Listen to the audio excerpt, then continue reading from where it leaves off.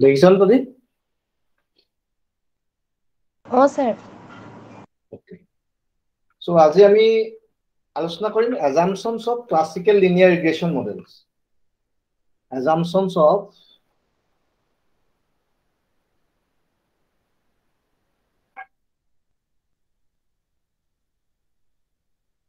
classical linear regression model.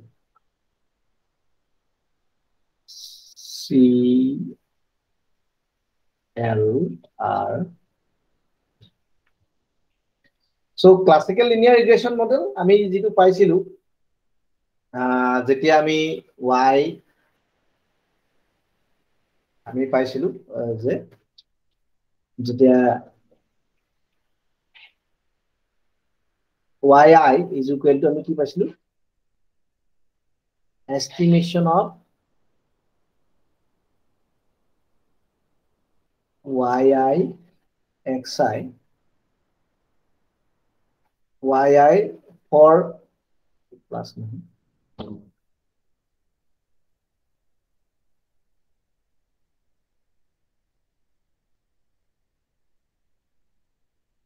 for given level of estimation of yi we know y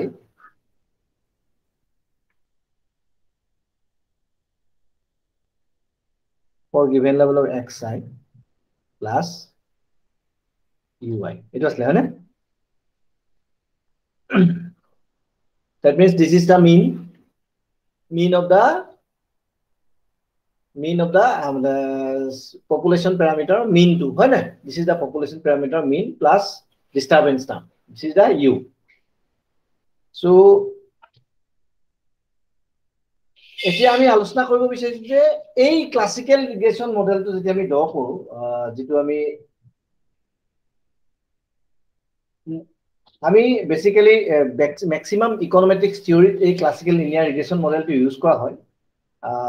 এই classical linear মডেলটো যেতিয়া আমি population ৰিগ্ৰেশন ফাংশনটো কেনেকুৱা আছিল অৰিজিনালি এইটো আমি এস্টিমেটেড ফাংশন হয় ইনে অৰিজিনালি আমি পপুলেশন ৰিগ্ৰেশন ফাংশনটো কেনেকুৱা পাইছিলো yi is equal to পাইছিলো আমি beta 1 plus beta 2 xi plus ui হয় না এটো পাইছিলো আমি sir. ui এটো mu নহয় দে u মই u এ লিখিছো আসলে ui আমি দেখিছো যে y depends on x আৰু xi আৰু mu উপর ডিপেন্ড হৈছে y টো y is a function of x and mu এতিয়া কথাটো হৈ গল যে এই গুটেই কনসেপ্টত আমি এই পপুলেশন রিগ্রেশন ফাংশনটোকে যেটো আমি ক্লাসিক্যাল লিনিয়ার রিগ্রেশন ফাংশন বুলি কওঁ ইয়াতে ক্লাসিক্যাল লিনিয়ার রিগ্রেশন ফাংশনটোৱে কিছু পৰিমাণে কি কৰে ইয়াৰ এই গুটেই থিওৰিটো কিছুমান এজাম্পশনৰ ওপৰত ভিত্তি কৰিহে এই থিওৰিটো কনসিডাৰ কৰিব পাৰে বা এই মডেলটো আমি একসেপ্ট কনসিডাৰ কৰিব পাৰো only by following this assumption হে assumption কিনি হলেহে এই মডেলটো আমি classical linear regression model হিসাবে তাক আমি এটো classical linear regression model under such circumstances classical linear regression model can be prevail but can be accepted but can be considered a classical linear regression model assumption as many as 10 assumptions আছে 10টা assumptions আছে আমি প্ৰথমটো পাই assumption wise কৈ যাম ইতিমধ্যে আমি কেইটামান assumption আলোচনা কৰিছো তথাপি আমি ইয়াত গম পাই যে ভিতৰি কথাটো কলে গম পাই যাবি assumption গিলা কি assumption 1 First assumption to is a linear, naam to ase linear regression model. Linear regression model. Linear regression model. Kenoka linear hologe the regression model is the regression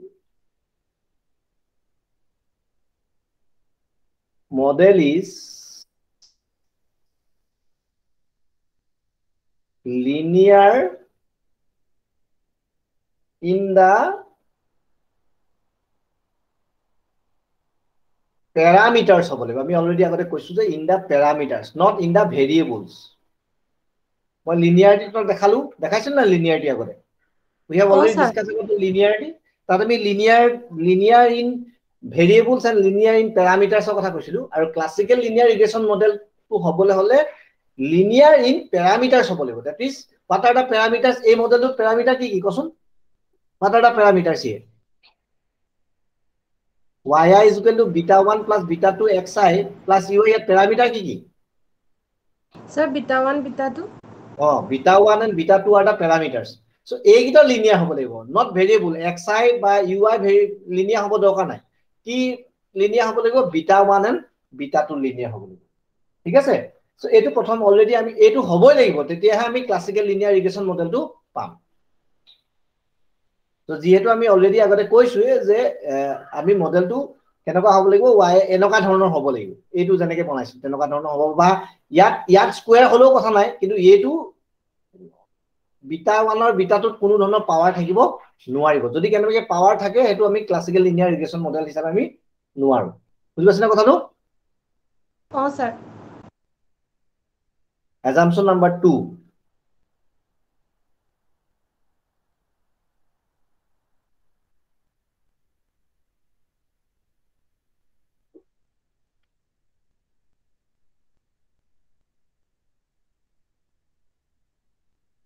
x values are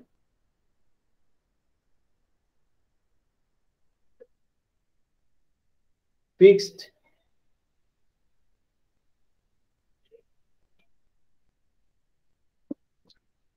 in repeated sampling. X values are fixed in repeated sampling. তামানে আমি কম পাইছো কি কৈছো এটো repeated sampling or কাৰণে values of x আমি ইতিমধ্যে example তো দেখাইছো values আগৰি যেটা example দেখাইছিল x of value তো আমি ফিক্স পাইছো 10 15 20 25 এনেকা পাইছো 10 ৰ কাৰণে আমি বেলেগ বেলেগ আমি y value পাইছো 15 ৰ কাৰণে বেলেগ বেলেগ y value পাইছো 20 কাৰণে বেলেগ বেলেগ y value পাইছো 25 ৰ কাৰণে বেলেগ বেলেগ y values পাইছো values তামানে কি কৈছে পাইছিল না example sir values taken by the regressor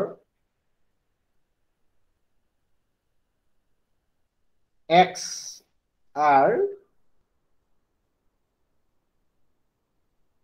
considered fixed in repeated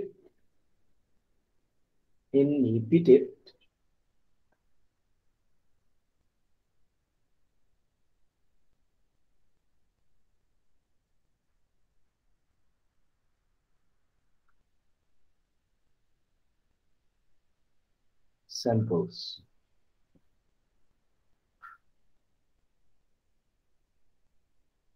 Or more technically kobole gole ami more technically kobole gole x is assumed to be non stochastic.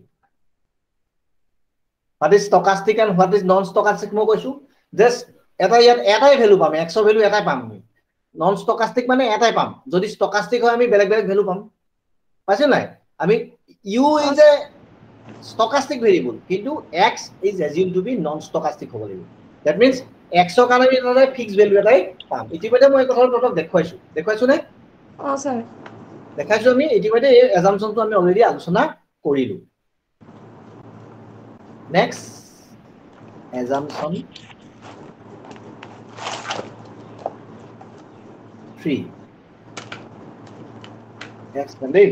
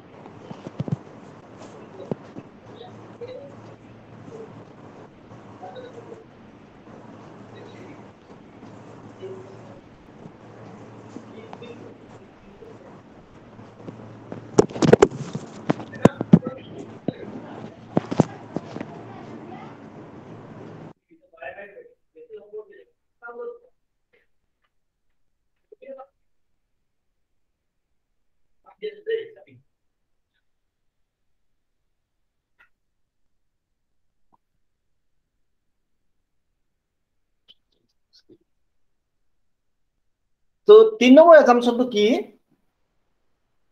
শুনি আছো ন sir. Okay. Zero mean value of disturbance.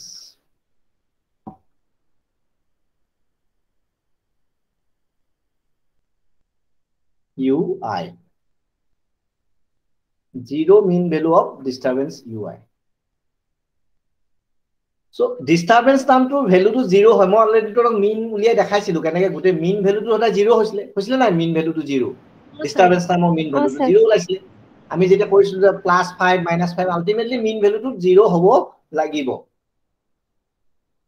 তো given ইয়াত আমি কেনেকৈ লিখিম details লিখিলে given the value of x the mean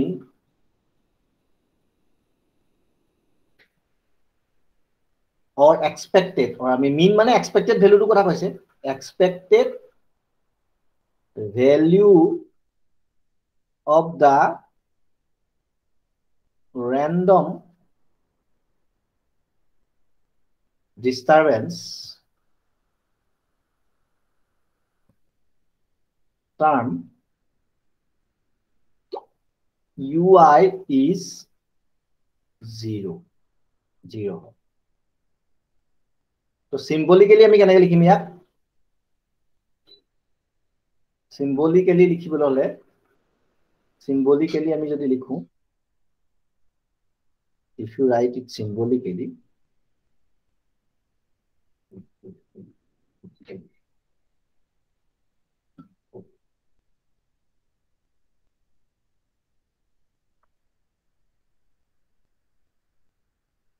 estimation of UI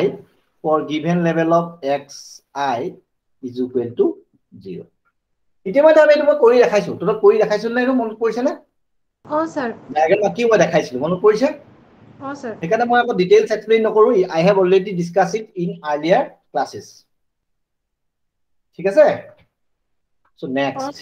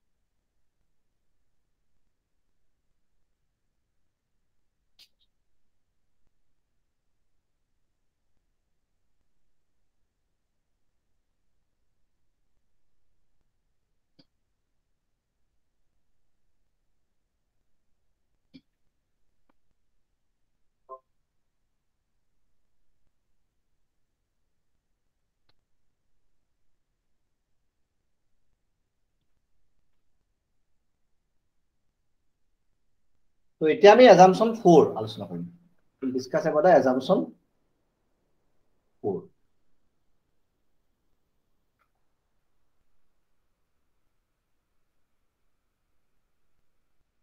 assumption 4 টো কি হৈছে এইটো ততৰ কাৰণে এতিয়া আৰম্ভ হ'ব নতুন homoscedasticity or scedasticity বুলি কয় homoscedasticity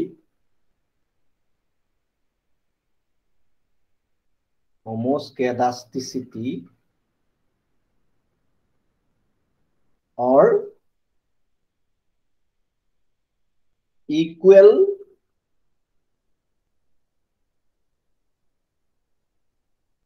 variance of UI.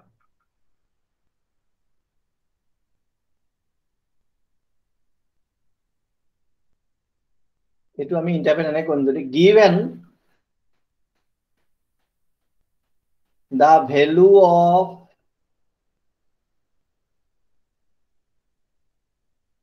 x, the variance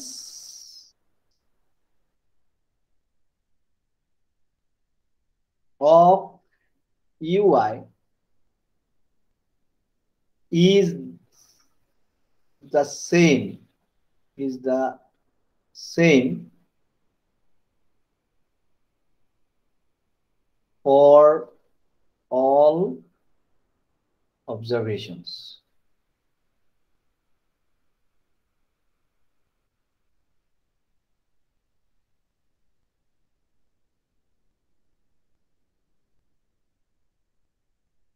That is, আমি technically যদি symbolically লিখো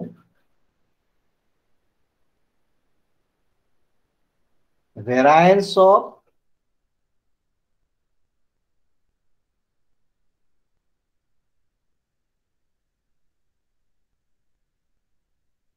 UI xi is equal to expectation of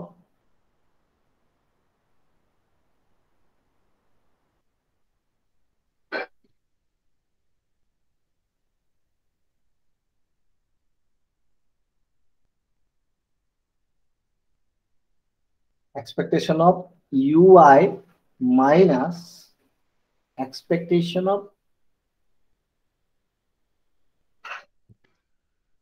UI for given level of xi whole square. আমি this is mean of u or this is u মানে u যেনেকৈ আমি x minus x bar কৰো হয় না x minus x bar মন পৰিছে নে x minus x bar কৰো না আমি sir. x minus x bar whole square by n এটো আমাৰ ফৰ্মুলা নহয় জানো summation x minus x bar whole square by n এনেকা আমি ফৰ্মুলা এটো কি হয় what is this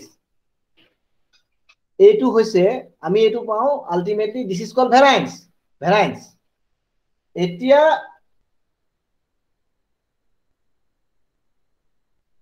এই বস্তুটো এই যে যেটো কয়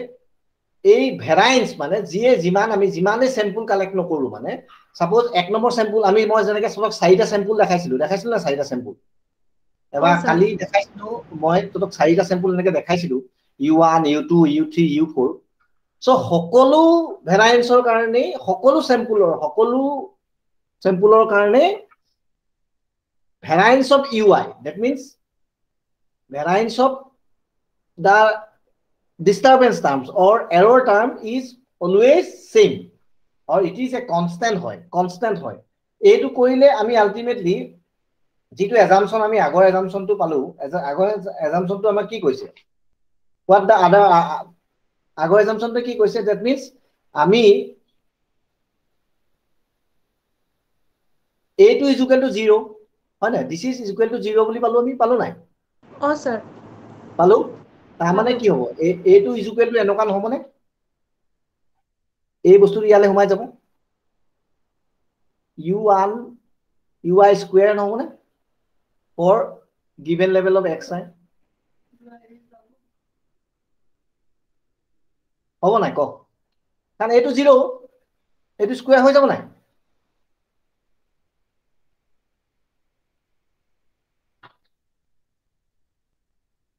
বুজি পাইছ না এই পাৰ্টটো 0 হৈ যাব নাই তাৰ মানে কি অকল ui টো থাকিব নাই sir.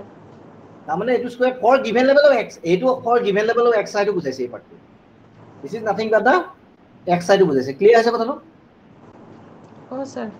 বুজি পাইছা for given level of x আই বুজাইছে মানে given level of x I ভেৰিয়েন্স of ui x i equal to কি হ'ব e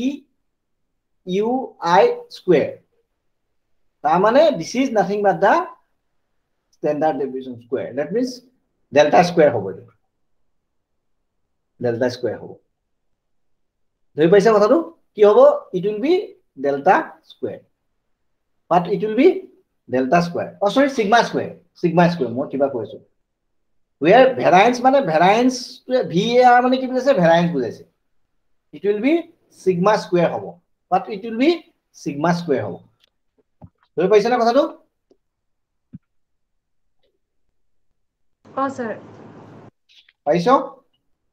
অ স্যাৰ পাইছো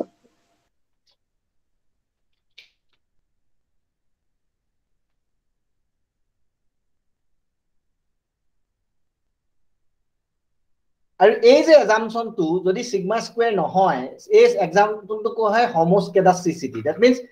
same equal variance homoscedasticity মানে কি equal variance of ui যদি equal variance নহয় এটা ui যদি বেলেগ ওলাই suppose এটা sample কালেক্ট কৰিলো আমি দুটা sample দেখাইছিলো এটা example প্ৰথমে দেখাইছিলো নাই x ৰ ভ্যালু ইমান থাকোতে y ভ্যালু এটা আমি x ৰ ভ্যালু এটা থাকোতে এনেকে এটা দেখিলো আৰু x ৰ ভ্যালু আমুক থাকোতে বেলেগ এটা দেখিলো দুটা স্যাম্পল আমি কনসিডাৰ কৰিলো যদি এটা স্যাম্পলত যদি ui টো ভ্যাৰিয়েন্স বেলেগ হয় আনটো স্যাম্পলৰ লগত তেতিয়া হলে এটো দা প্ৰবলেম অফ হেটাৰোসেডাস্টিসিটি ক্ৰিয়েট হ'ব তেতিয়া দা প্ৰবলেম ইজ কল্ড হেটাৰোসেডাস্টিসিটি মানে non equal ভ্যাৰিয়েন্স of ui then it will create some problem এইটোৱে প্ৰবলেম কিছুমান ক্ৰিয়েট কৰিব পাৰে what type of problem create কৰিব এইখিনি মই ডিটেইলছ পিছত আলোচনা কৰিম ঠিক আছে it may create lots of problem in detail we will discuss আমাৰ আৰু এটা যেটো চেপ্টাৰ আছে তো চেপ্টাৰ নাম্বাৰ 3 তো আছে chapter number 3 violation of classical assumption মানে এইটো ক্লাসিক্যাল অ্যাজাম্পশনটো ভায়োলেশন হ'ব যদি কেনেবাকে হেটাৰোসেডাস্টিসিটি হয় যদি ইকুৱেল ভ্যাৰিয়েন্স অফ ui নাপাও তাৰ মানে it is a violation of the classical assumption তো ভায়োলেশন হলে ই এটা কনসিকুৱেন্সেস ক্ৰিয়েট কৰিব পাৰে কি কি কনসিকুৱেন্সেস ক্ৰিয়েট কৰিব পাৰে আমি ডিটেইলছ পিছৰ ক্লাছত আলোচনা এটো যেটো চেপ্টাৰ নাম্বাৰ 3 আছে আমি ডিটেইলছ আলোচনা ইয়াত খালি আমি অ্যাজাম্পশনটো বিষয়ে জাস্ট কৈছো হে বুজি পাইছা পাইছা না অ স্যার পাইছো ঠিক আছে আমি ডিটেইলছ আলোচনা কৰিম পিছত হা details will discuss in next ক্লাসে যদিহে চেপ্টাৰ নাম্বাৰ 3 টো মই পঢ়াব লগা হয় নহলে যোনে নহলেও পঢ়ালেও এই চেপ্টাৰ নাম্বাৰটো যোনে পঢ়াব তেওঁ এনালাইসিস কৰিব ৰাভা সাহেব পঢ়াব চাগে যদি বুজি নাপাও তুমি মোক কবি মই আই will discuss it letter on okay O sir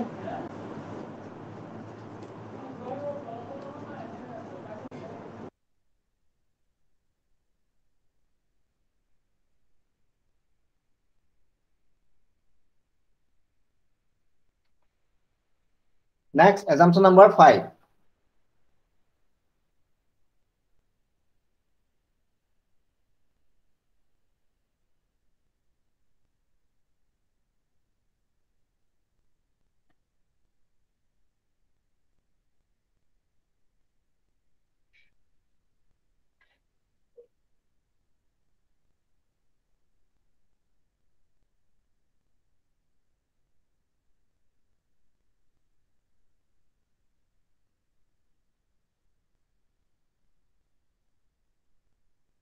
What is assumption number 5? Etu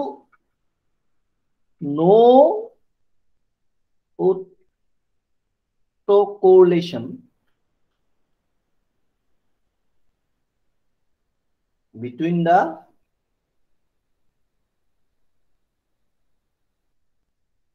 disturbances.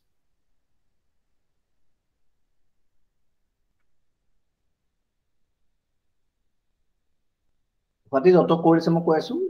disturbances মানে ui কথা কৈছে হা তো এনেকুৱা মানে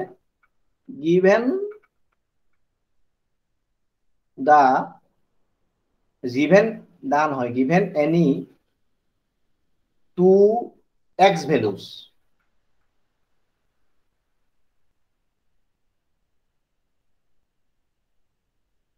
xi and xj যেনিবা where I is not equal to j.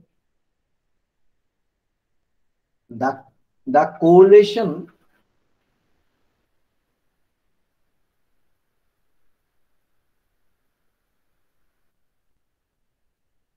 between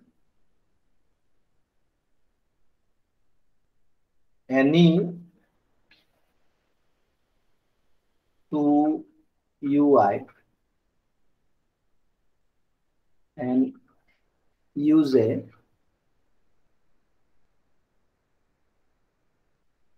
that means that I is not equal to 0 hoy is 0 তা মানে কি কৈছে যদিহে আমি x ৰ দুটা ভ্যালু লওঁ xi আৰু xj যেনিবা দুটা ভ্যালু x যেনিবা মই যেনে কলো 10 এটা কলো 15 আমি দেখিছিলো না एग्जांपल এনেকে ঠিক আছে তো 10 থাকোতে যেটো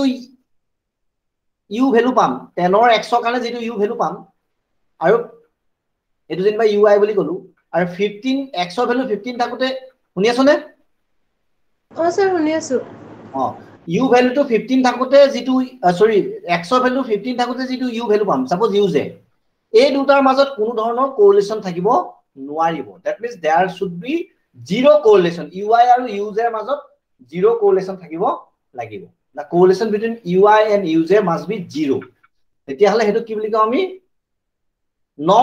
non auto correlation আৰু যদি কেনেবাকে correlation থাকে that is called auto correlation what is auto correlation we will discuss in later classes পিছৰ পাৰ্টত আমাৰ auto correlation ৰ ডিটেইলছ আলোচনাটো আমি কৰিম যদি হে দুইটা ডিস্টাৰবেন্সৰ মাজত ui আৰু uj ৰ মাজত যদি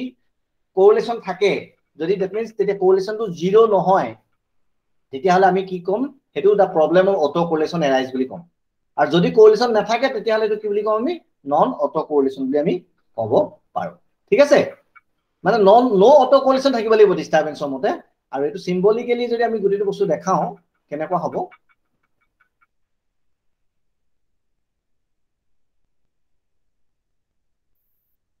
symbolically it will be like that that means আমি covariance উলিয়াব লাগিব কাৰণ আমি correlation কথা দুটা কথা কৈছো নাই correlation বলে আমি covariance of ui and uj ui আৰু uj আমি covariance উলিয়াম for given value of xi and xj xi আৰু xj given value কাৰণে ui আৰু uj covariance উলিয়াম কেনেকৈ উলিয়াম is equal to expectation of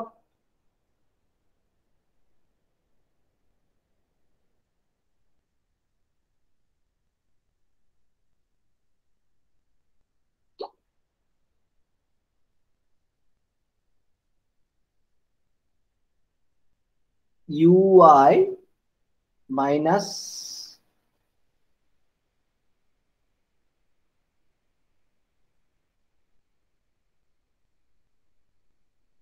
for given level of xi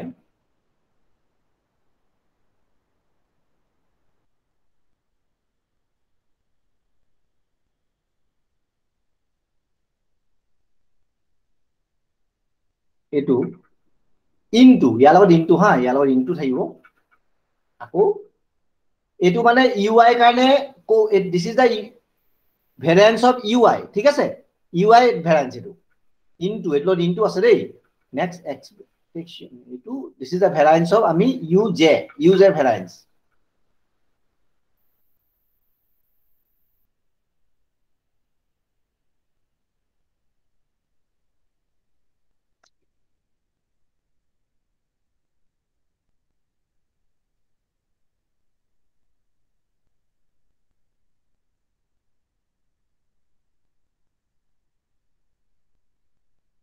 to uj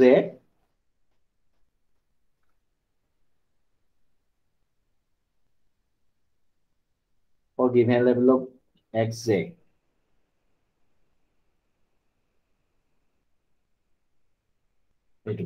এই দুইটা মাল্টিপ্লাই that means এটা covariance হ'ব this is variance of ui this is variance of uj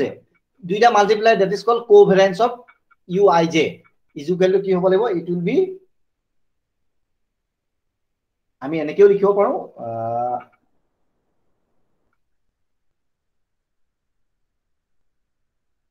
এটো আমি এনেকেও লিখিব পাৰো expectation of ui for given level of xi into expectation of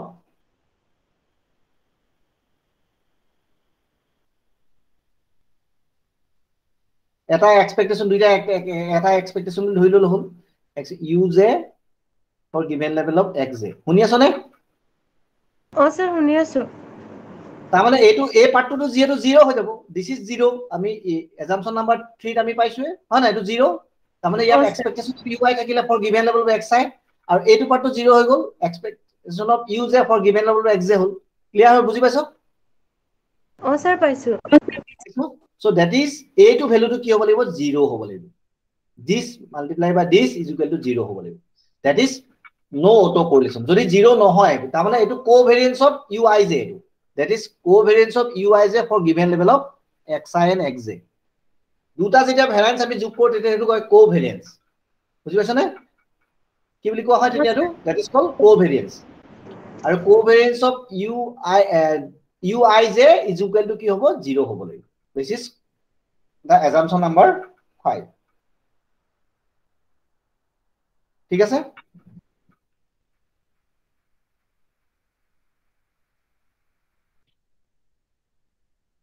এটা নেক্সট আমি assumption number 6 আলোচনা কৰিম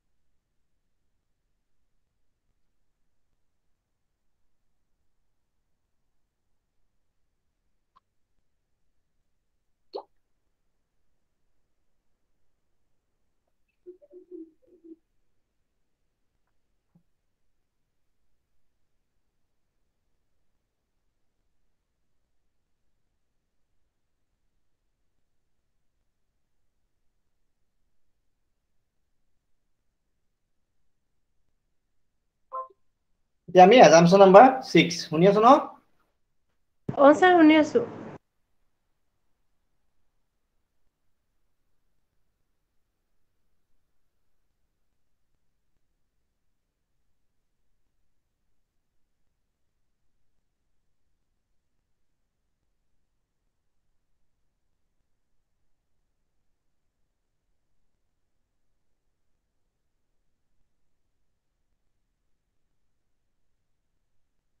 so assumption 6 এ কি কয়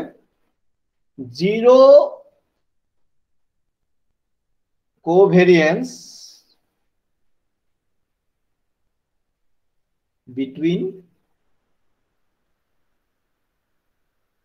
xi and ui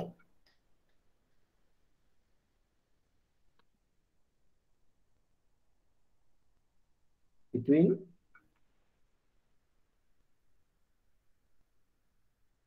ui and xi ঠিক আছে ui আৰু xi ৰ মাজত কোনো ধৰণৰ কোভেৰিয়েন্স নাই or আমি এনেকৈ ক'ব পাৰো or this is expectation of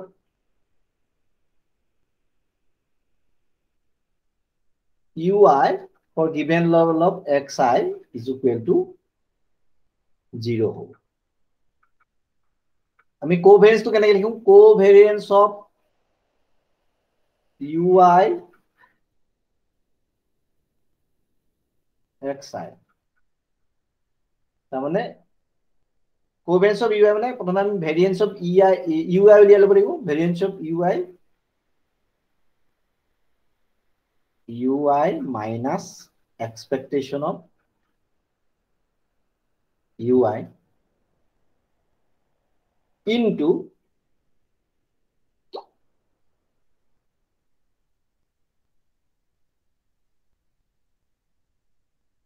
x minus expectation of মানে ইয়াৰ variance of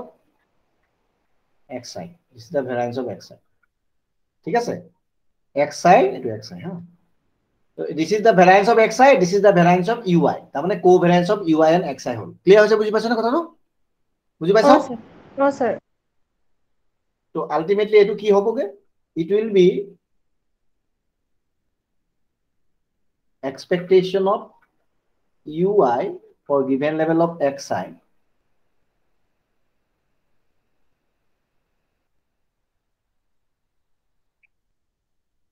sorry modification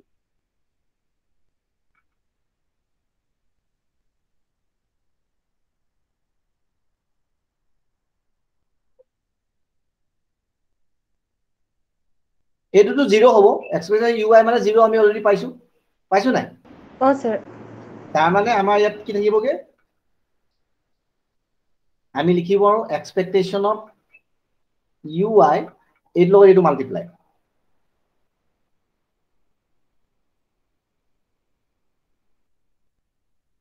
আমি লিখিম xi minus expectation of xi হয় না এটো মাল্টিপ্লাই বাই এটো থাকিব এটো নাইকিয়া হৈ যাব থাকিব নাই Oh sir. তাহলে এটো কি হ'ব expectation of ui xi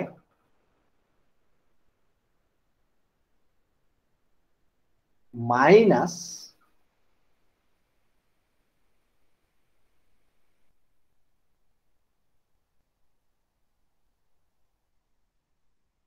xi টো আমি আগত লিখিছো তাৰপিছত ui লিখিম expectation of ui ঠিক আছে নে দেখো এটো মাল্টিপ্লাই বাই দিস হ'ব না এটো Oh sir হবো ঠিক আছে যেহেতু আমি expectation of ui মানে 0 বুলি জানো so this will be 0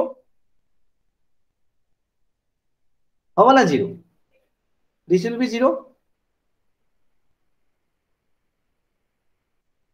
এটো 0 হ'ব নাই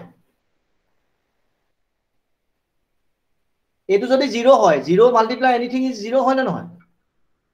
Oh sir হয় স্যার তার মানে কি হ'ব এটো এক্সপেক্টেশন অফ ui xi আৰু যেহেতু since i is equal to কি হলো 0 তার মানে এই বস্তুটো কি হ'ব লাগিব 0 হ'ব লাগিব বাই অ্যাজাম্পশন এই বস্তুটো 0 হ'ব লাগিব যদি আমি 0 না পাও তার মানে এটো CLRN নহব হা বাই অ্যাজাম্পশন এটো 0 হ'ব লাগিব এটো আমি 0 কেনেকে হ'ব দেখুৱাবলে প্ৰুফ কৰাটো আমাৰ জৰুৰী নহয় আমি এই বস্তুটো আমি 0 পাব লাগিব we have to get this value is 0 যদি আমি 0 না পাও তার মানে কি হ'ব ui আৰু xi যদি আমি পূৰণ কৰি যদি আমি তাৰ এক্সপেক্টেশনটো উলিয়াম তেতিয়া হলে যদি আমি 0 না পাও তেতিয়া হলে এটো আমাৰ তেতিয়া হলে there is a covariance between u and xi যদি দুইটা ভেৰিয়েবলৰ মাজত কেনেবাকে সম্পৰ্কিত থাকে ধৰ মোৰ কথাটো এনেকুৱা ধৰণৰ চা যে আমি কলো যে ইনকাম মানে consumption is a function of income বুলি কলো কিন্তু ইনকামৰ উপৰিও আৰু অন্যান্য কিছুমান ফেক্টৰে কনজাম্পশনৰ ওপৰত ইম্প্যাক্ট পেলাই নাপায় পেলাই সে মই কলো যে ইনকামৰ উপৰিও মানুহৰ টেষ্ট এণ্ড প্ৰিফাৰেন্সৰ ওপৰত কনজাম্পশনৰ ওপৰত ইম্প্যাক্ট পেলায় বা মানুহৰ ওয়েলথ অফ আদাৰ সোৰ্স অফ ওয়েলথেও তেওঁ কনজাম্পশনৰ ওপৰত ইম্প্যাক্ট পেলায় মই কলো ঠিক আছে এতিয়া আদাৰ সোৰ্স অফ ওয়েলথ আৰু ইনকামৰ মাজত যদি কেনেবাকে ৰিলেশনস থাকি যায় তেতিয়ালে আমাক এটো উলিওৱাটো বৰ সহজ নহব হ'ব জানো কচোন তেতিয়া যে হাউ মাচ income affected the consumption it is very much problematic for us মই কলো যে consumption আমি যেটা function consumption c is equal to আমি ফাংশন অফ y লিখিলো হয় না সম ইয়াক আমি x বুলি ধৰিলো আৰু এটো y বুলি ধৰিলো ঠিক আছে এতিয়া আমি y তাৰ মানে is equal to কি পালো আমি beta 1 plus beta 2 xi হয় না তাৰ লগত খালি আমি এটা ডিস্টাৰবেন্স নামটো ধৰিলো এই ডিস্টাৰবেন্স নামটো যদি আমাৰ কিবা কাৰণত সাপোজ মই কলো কি বুলি কলো মই যেনে wealth this is income আৰু this is consumption হয় না if there is a relationship. A income and wealth মাজত যদি কিবা কিবা correlation থাকে, if there is a correlation, মানে ইটোৱে ইটোক যদি impact পেলাব পাৰে, if there is a relationship between the income and wealth, তেতিয়াহলে আমি ইনকামৰ ইম্প্যাক্টটো y ওপৰত কি হ'ব, কনজাম্পশনৰ ওপৰত উলিয়াবটো অলপ অসুবিধা হ'ব, কাৰণ আমি ইনকামটো চেঞ্জ হোৱাৰ লগে লগে ওয়েলথটো চেঞ্জ হৈ যাব নহয়, যেহেতু এই দুটা মাজত ৰিলেশন আছে, বুজি পাইছা কথাটো, বা ওয়েলথৰ চেঞ্জৰ কাৰণে ইনকামটো চেঞ্জ হৈ যাব পাৰে, সেইটো কথা আমি গম নাপাম, বুজি পাইছা কথাটো? স্যাৰ পাইছো পাইছো। সো এই দুটা মাজত যদি কেনেবাকে কিবাকে কোৰিলেশনস থাকে, if there is a correlation between these two variables, that means two term, one is called explanatory variable, another is called error term, কাৰণ error term আমি বহুত কিয় কি সোমাই থাকে, অকল মই এটা well বুলি ধৰিছো আৰু বহুত কিয় কি থাকিব পাৰে, সেই error term বিলাকত আদাৰ ফ্যাক্টৰস বিলাকৰ লগত যদি ইয়াৰ ৰিলেশনশিপ থাকে, ইনকামৰ লগত তাৰ যদি ৰিলেশনশিপ থাকি যায়, তেতিয়া হলে একচুয়ালি ইনকামৰ ইম্প্যাক্টটো কনজাম্পশনৰ ওপৰত কি হ'ব সেইটো নিৰূপণ কৰাটো অলপ অসুবিধা হ'ব। ইন দ্যাট কেস আমি ক্লাসিক্যাল লিনিয়াৰ ৰিগ্ৰেশন মডেলটো ড্ৰ কৰাটো আমাৰ প্ৰবলেম হ'ব। বুজি পালি কথাটো? স্যার পাইছো ন? পাইছো sir.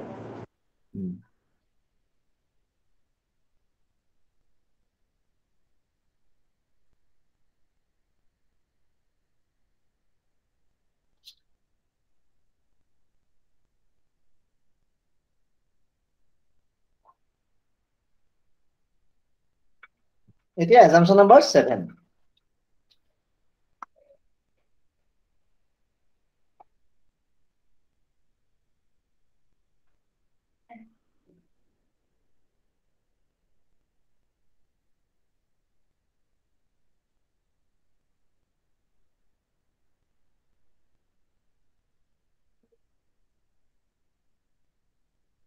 The number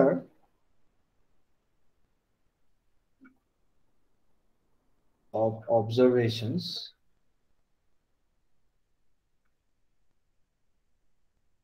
n must be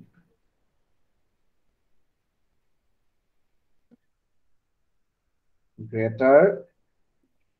than the number of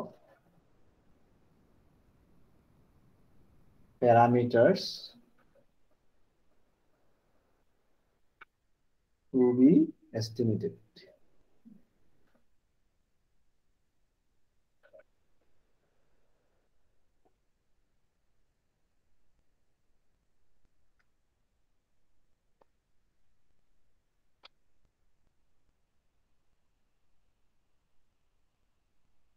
Alternatively, আমি এনেকৈ কৰিব পাৰোঁ, alternatively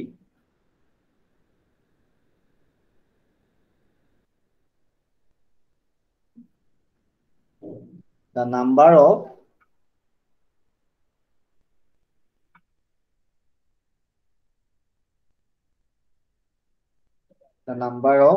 observations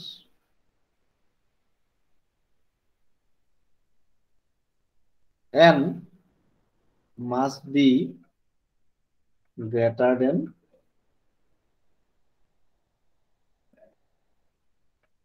the number of explanatory variables. So তাৰমানে কি হ'ব যে number of observations must be n, যিমানটা আমি n observations আমি কৰিম, আমি n ৰ সংখ্যাটো সদায় number of observation must be greater than the number of parameters বা number of explanatory variables হ'বই লাগিব। explanatory variable যদি আমাৰ এটা আছে, আমি observation minimum আমি দুটা কৰিব লাগিব, n আমাৰ দুটা হ'ব লাগিব। We had only the first pair of observations from the single of there is no way of estimate two unknowns. আমি দুটা unknowns নিৰ্ভৰ কৰিব নোৱাৰো। আমি এটা যদি observation কৰো, আমি suppose beta 1 আৰু beta 2 দুটা unknown নাই জানো আমাৰ? আছে স্যাৰ। মানে যেহেতু আমি মাত্ৰ one pair observations কৰো for one value of x, এটা value of যদি y উলিয়াও, তেতিয়াহলে মাত্ৰ এটা pair of observations হ'ব। এটা pair of observation আমি কেতিয়াও দুটা unknowns উলিয়াব নোৱাৰো। যেটা আগতে তুমি পাইছো যে number of equations must be equal to the number of observations হ'ব লাগিব, number of unknowns হ'ব লাগিব। that means minimum তুমি দুটা কৰিব লাগিব, যেহেতু এটা ভেৰিয়েবল আছে আমি দুটা minimum observations কৰিবই লাগিব for getting at least two pairs observations আমি লাগিবই two unknown জানিবৰ কাৰণে so definitely এইটো এটা খুব ইম্পৰ্টেন্ট assumptions হয় assumption তে কি কয় যে number of n মানে observations ৰ সংখ্যাটো number of unknowns or number of আমি explanative variables তকৈ সদায় বেছি হ'বই লাগিব যদি আমি explanative variables তকৈ বেছি নহয় তেতিয়া হলে কি নহব এইটো আমি কেতিয়াও ক্লাসিক্যাল লিনিয়াৰ ৰিগ্ৰেশন মডেল নাপাওঁ ঠিক আছে বুজি পাইছো sir. Sir, পাইছো। next assumption A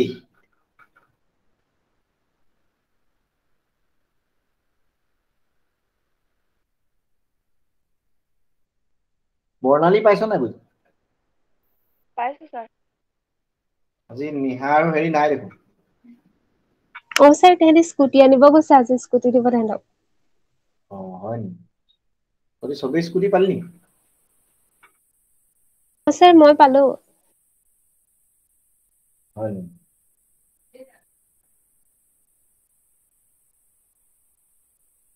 variability in x values variability in x values x value বিলাক কি হ'ব লাগিব the x values in a given sample must not be the same একে x value হলে নহব এই যে কলো x ৰ ভ্যালু অকল সৰি সবৰে 10 10 10 10 হলে নহল আমি চাৰিটা ভ্যালু নাই দিয়া যেনেকে মই উদাহৰণটো দিছিল 10 15 20 25 পাইছিল নাই x ভ্যালু বিলাক সব একে হৈ থাকিলে দিগদাৰ হ'ব কিন্তু if the all values of x are the same then it will be problematic ঠিক আছে এইটো মানে assumption টো ধৰি লয় যে variability of x values the x values that means the x values in a given sample must not all be the same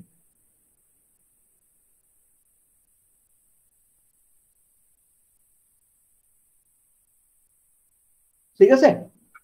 এটো ইমান বুজিবলগীয়া কথা নাই সিম্পল কথা আমি আৰু দুটা ইয়াৰ পিছৰ যে দুটা assumptions এতিয়া আমি আসলে স্পেসিফিকেশন বায়াসৰ কথা নকওঁ খালি জাস্ট assumption গিটা মনত ৰাখিব লাগিব কাৰণ ক্লাসিক্যাল assumption গিটা লিখিবলৈ আহিলে তো হেটা লিখিব লাগিব এটো পিছত লাগিব আমাৰ পিছৰ চেপ্টাৰ বিলাকত আছে পিছৰ দুটা assumptionৰ কথা মই এতিয়া কম assumption 9 the regression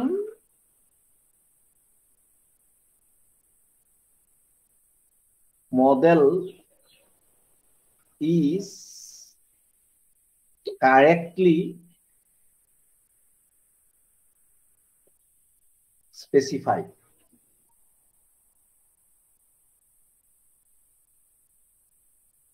alternatively আমি কব পাৰো there is no specification bias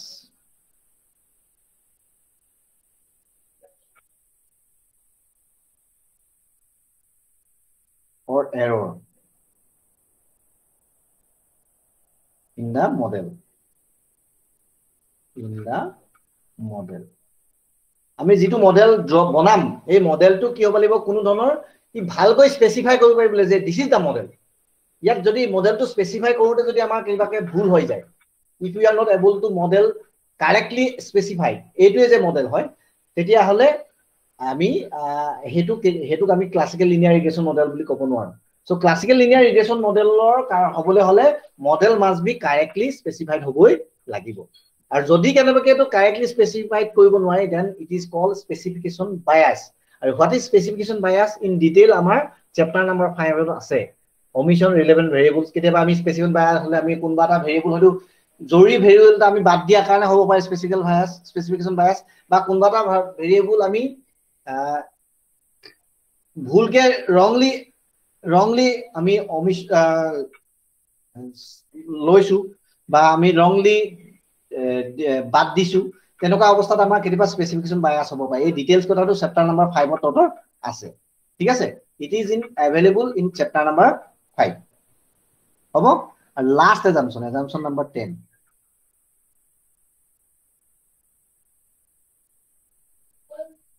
So assumption number 10 ki koi? This is the last assumption. There is etu hadante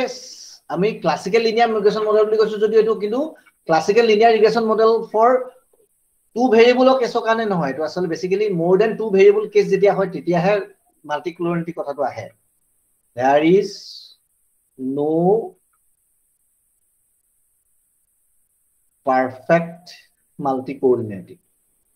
Multicollinearity. That is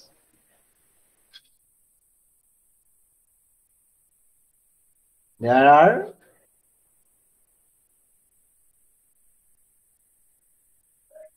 no perfect linear relationship.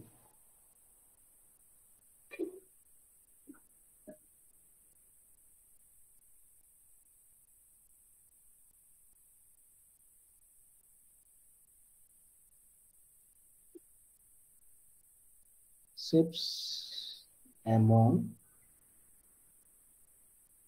the explanative variables.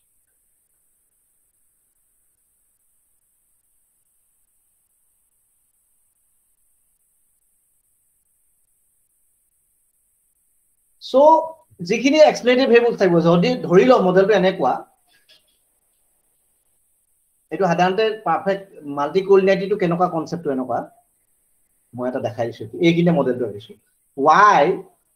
I is a function of suppose beta 1 plus beta 2 xi plus beta 3 x so zi eneko plus ui এটি ইয়াত দুটা variable আহি গল এক্সপ্লেনেটিভ variable xi আৰু zi দুটা variable আহিলে নাই hello Oh, sir. ইয়াত দুটা এক্সপ্লেনেটিভ ভেৰিয়েবল হল নাই x আৰু z Oh, sir. here two explanative variables are there. So when if there is any correlation between this x and z, then the problem of multicollinearity occurs. তেতিয়া তেনেকুৱা বিলাক ক্ষেত্ৰত multicollinearity আহি যাব পাৰে যেনেকৈ ধৰ মই কৈছো যে production is depends upon production of rice depends upon suppose manure use মানে that means the মানে আমি কওঁ যে fertilizer and the rainfall দুটা ভেৰিয়েবল আহি গল ঠিক আছে তাৰ উপৰিও আৰু প্ৰডাকচনৰ ওপৰত বেলেগ বেলেগ ফেক্টৰ হেৰি কৰিব হেতু ইউআই বুজাব আমি দুটা ফেক্টৰ ললো কি যে আমি ইয়াত কলো যে মেনিউৰ আৰু ৰেইনফল দুটা হল যদি কেনেবাকে মেনিউৰ আৰু ৰেইনফলৰ মাজত যদি কিবা ৰিলেশনস থাকি যায় if there is a correlations যদি থাকি যায় তেতিয়ালে এই মডেলটোৱে ভালকৈ স্পেসিফাই কৰিব নোৱাৰিব যে what is the impact of manure on the production and what is the impact of কি বুলি কয় what is the impact of rainfall on the production or what is the impact of manure and rainfall in the production আমি উলিয়াবলে অলপ অসুবিধা হ'ব যদি হে এই দুইটাৰ মাজত যদি correlations থাকে if there is a correlation between ঠিক আছে if there is a correlation between this then the problem of multicollinearity occurs মানে multicollinearity থাকি যাব and when there is a multicollinearity we are not able to draw a classical linear regression model আৰু হেতু কাৰণে আমি multicollinearity test কৰিব লাগিব we have to test multicollinearity ঠিক আছে আৰু হেতু কিছুমান টেষ্টৰ প্ৰসিডিউৰ আছে ধৰ চেপ্টাৰ নম্বৰ 4 টো টোটা multicollinearity ওপৰতে আছে বুজি পাইছো কথাটো এইখিনিকে আমি ডিটেইলছ কৰিব লাগিব chapter number 3 chapter number 4 and chapter number 5 so these are the assumption of classical linear regression model বুজি পাইছো these are the assumption of classical linear regression model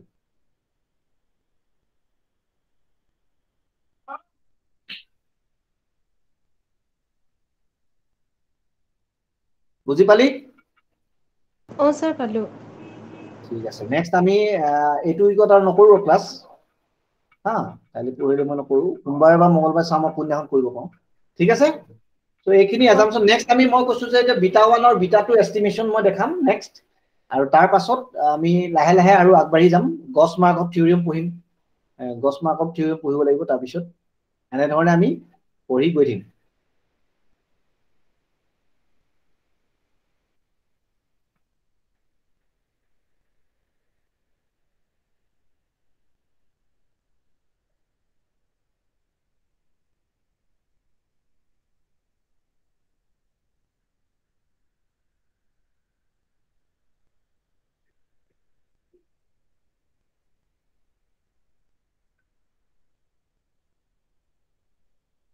ধৰিব পাৰিছা নহয় আজি যিখিনি আলোচনা কৰিলো বুজি পালি স্যাৰ পালো